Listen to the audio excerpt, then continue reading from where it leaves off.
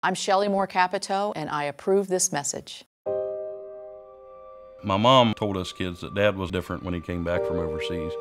He was stationed in Germany during the war trials, and he wound up seeing part of Korea. When my dad passed away, my wife bought me a case for my father's different pins and ribbons. We were only able to find one pin and one ribbon. So I called the Department of the Army, and they told me that they had an 18-month waiting list. For them to treat a veteran that way, that didn't sit very good with me. So I thought, who can help?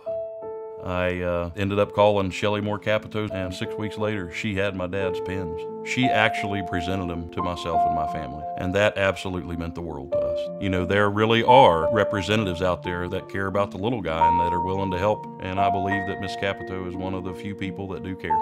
I want to be able to pass all of this down to my kids so they'll never forget.